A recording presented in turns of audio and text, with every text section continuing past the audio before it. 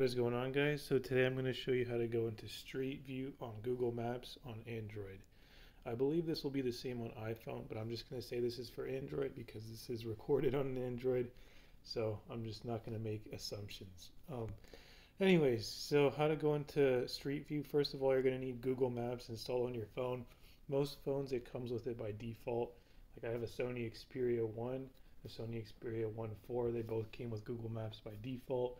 Google Pixels come with Google Maps and so do Samsung's, but if for some reason it's not on your phone, you can always find it on the Google Play Store. So if you just go to the Google Play Store and you search Maps, you'll be able to see Google Maps and install it that way. Just go install whatever, and then you're good to go. So now that you're on the app, I don't have my location enabled, but if you do, you can use that.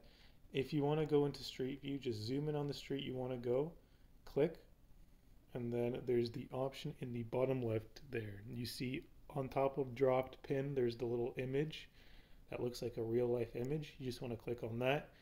You're brought to this Street View. You can scroll and you can see where you are on the map as you go along and see the Street View, which is cool.